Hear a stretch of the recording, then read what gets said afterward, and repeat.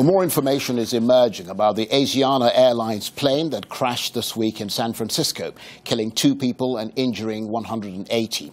Investigators say the aircraft was approaching too sharply and too slowly to land safely, but they've not yet explained why or how that happened. Arise News' Natalie Whalen has the latest.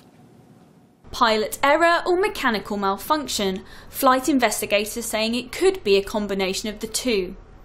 As the remains of Asiana Flight 214 lie at San Francisco Airport, more details about how the airplane crashed have been revealed.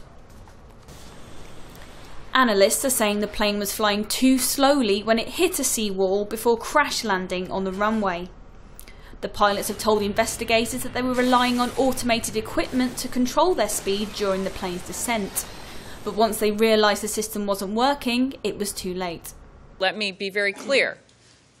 The crew is required to maintain a safe aircraft. That means that they need to monitor. We have a flying pilot and we have 2 other pilots that are in the cockpit, and they have a monitoring function.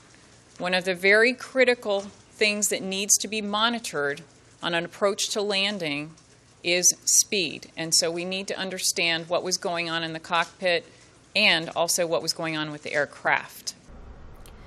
There were 4 pilots on board the aircraft, 3 in the cockpit and 1 in the cabin. The pilot at the controls was still training, and the instructor pilot was flying in that capacity for the first time. The South Korean Airlines pilots were not tested for drugs and alcohol following the crash because they do not fall under US regulations.